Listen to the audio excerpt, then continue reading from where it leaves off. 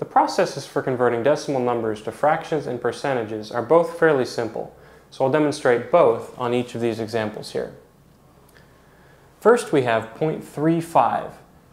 To convert 0.35 to a fraction, we'll write the two digits in here as the numerator, and we'll take a look at the rightmost digit. The rightmost digit is 2 decimal places to the right of the decimal, so we're going to write 2 zeros in the denominator. So we have 35 over 100. And this can be reduced by dividing both the top and the bottom by 5. 35 over 5 is 7. 100 over 5 is 20. So this is equal to 7 over 20.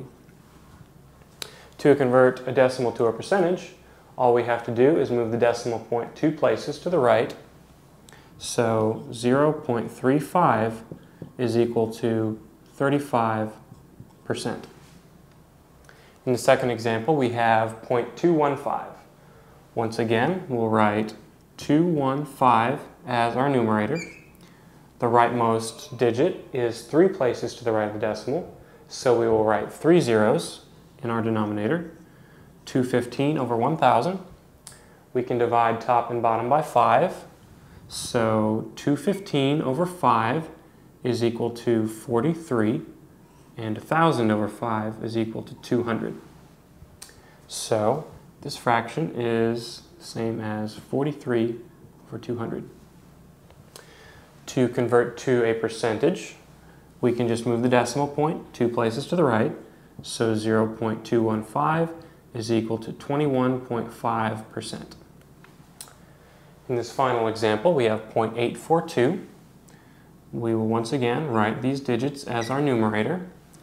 The rightmost digit is 3 places to the right of the decimal, so we will once again have 3 zeros in our denominator.